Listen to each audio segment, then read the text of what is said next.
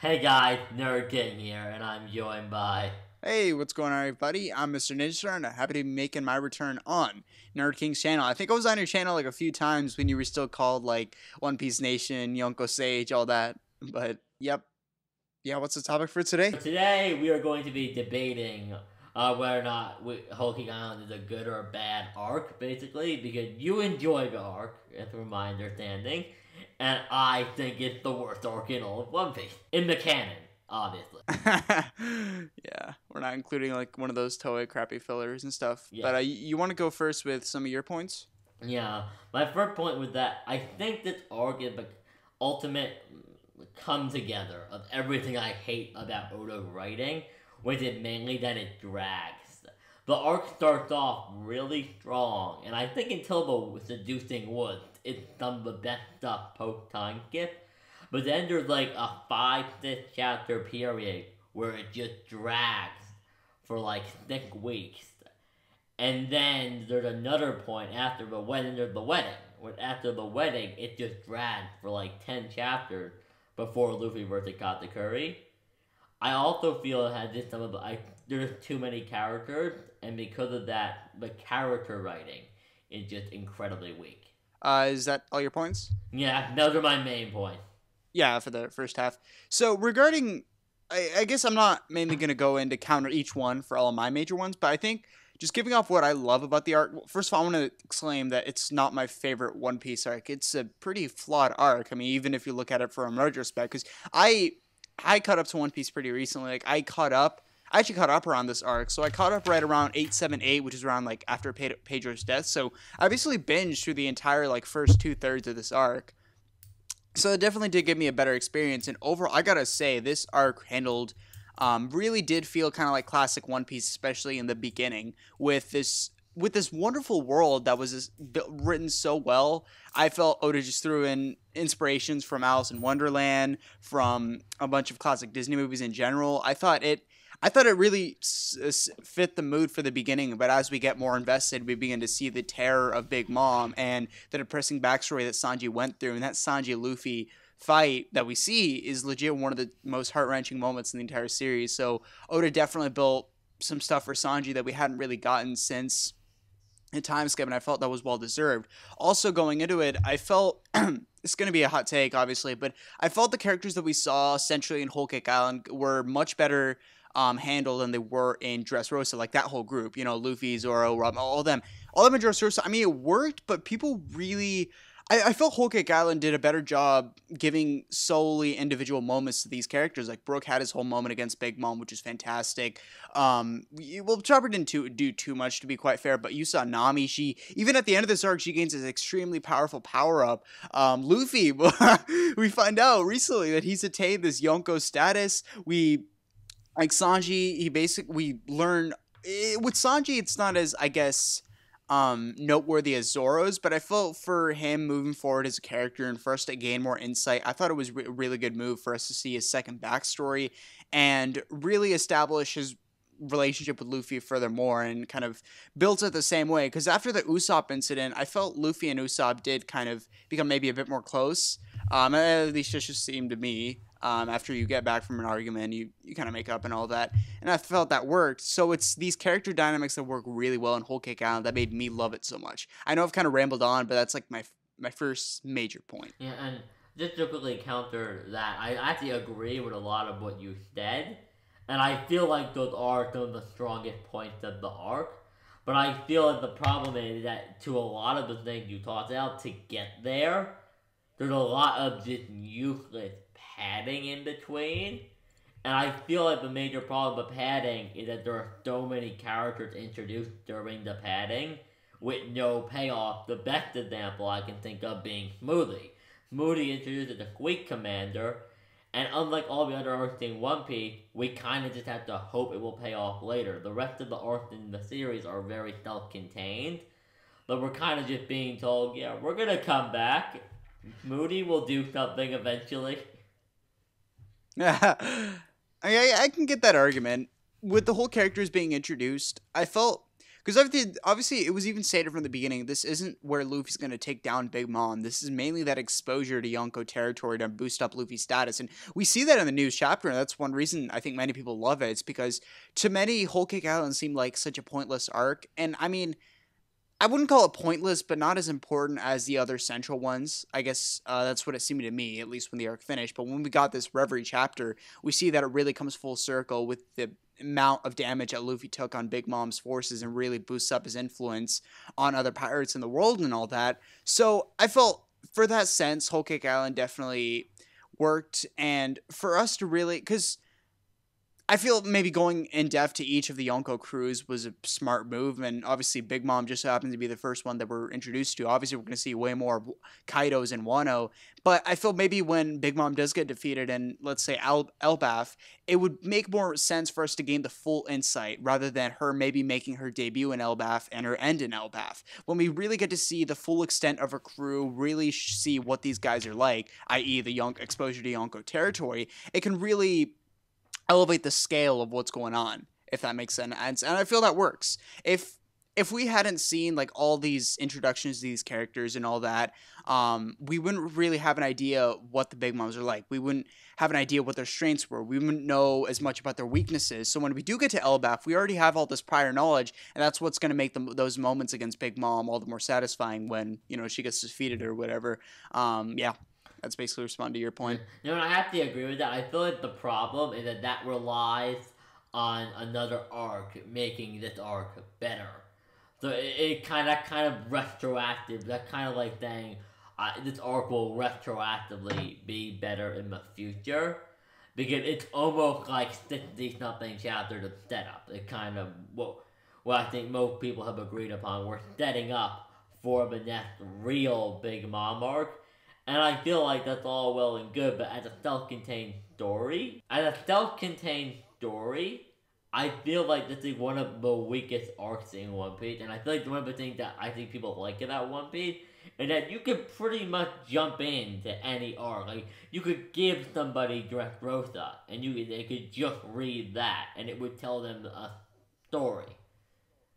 And they all have self-contained story arcs, and I feel like this is the first arc that kind of just feels like, yeah, this doesn't really tell an actual story. Regarding that, it definitely has a lot of that setup, and I'm not going to be one of those people that brings up like old examples and maybe call you a hypocrite because you like this arc, but then this one wasn't. No, I'm not going to do that. I guess just going off, you know, your reasoning for a still self-contained arc, I feel what it does, I mean, it works, to put it simple. Like, I heavily disagree with that point you made about any fan can just jump into any One Piece arc. I know that, like, so much is built up, so I don't see too much of a difference for Whole Cake for it to be have all this prior knowledge that we need to know, and yet also kind of build up stuff future in the story. I know I mentioned I wasn't going to bring up any previous examples, but I think Skypiea did this fairly well, where it was still a fairly contained story that one might see drifts a bit too much from the main objective at hand, but even so, it's also set up things for the long run. So skipping it, I don't think that's a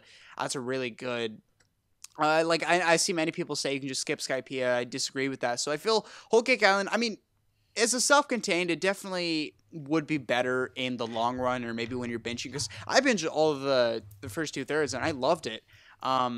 So if you're talking about like week to week, then yeah, definitely it is flawed because you're seeing it dragged on and on and on. But this is also coming from someone because all One Piece arcs are really meant to be binge if you think about it. Like, Water 7 Endy's Lobby is a fantastic collection of arcs, but if you read them week to week, like, I think Water 7 was 39 episodes, Endy's Lobby was like 45. So just imagine watching that week to week. And Endy's Lobby does have its slow points, you know, where it's not focused on, let's say, Luffy or Lucci or any of the major fights. There's going to be some padding. That's not even including the filler bits. So, yeah, I'm curious what people thought of back then, because they may have thought as negatively as Whole Cake Island.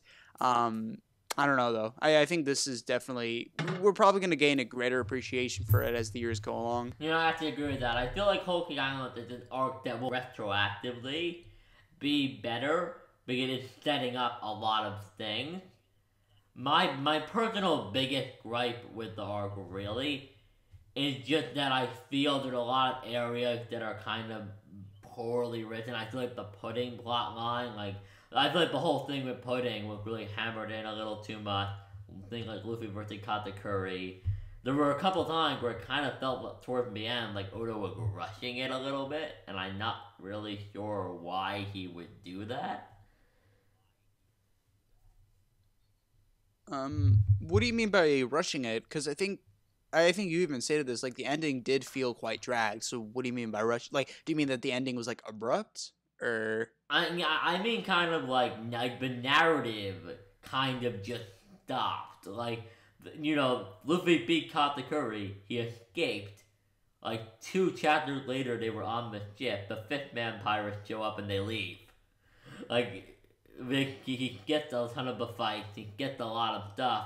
After the Katakuri fight, a lot of stuff got skipped. yeah, no, I mean that was the main vocal point of the arc, the main the big climax, so to speak. It's funny, it kind of reminds me of Enies Lobby. Like it wasn't like Lucci wasn't exactly the main villain, but he was the main obstacle for Luffy to face. And I mean the stuff after, it's all a matter of the post stuff. Like One Piece is never like Dressrosa didn't end exactly with the Doflamingo fight. There was always this stuff afterwards where you have to get past it and all that, and to kind of keep moving forward. So I didn't have too much of a problem with it. I can kind of see why it might bother you. I mean, it did feel kind of out of place with the Jerma maybe showing up for one chapter and then doing absolutely nothing. I do kind of agree that the Jerma were somewhat wasted, but everything else I thought it was fine. It didn't seem like too much of an issue. The main meat of the arc was already done and over with. Now it's just a matter of kind of wrapping it up nicely, and I felt 902 did a solid job with it.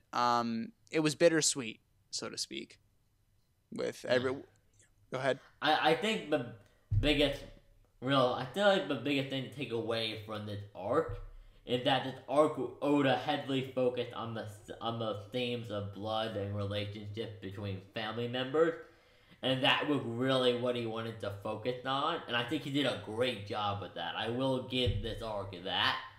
I just feel there are a ton of points in this arc. There are a lot more lows in this arc than you would see in your standard One Piece arc, and I think that's really where my problem comes from. Yeah, it's definitely like a mild arc, so to speak. Like you can get your really, really good highs, but you can also get your really low lows. It's a matter of how those lows like really get to you or not. I mean, well, obviously the lows stick out more to you because you were reading a week to week, and I imagine the torture that must have been. But as far as I don't want to keep reiterating the long run thing, but I guess I'm gonna say that again.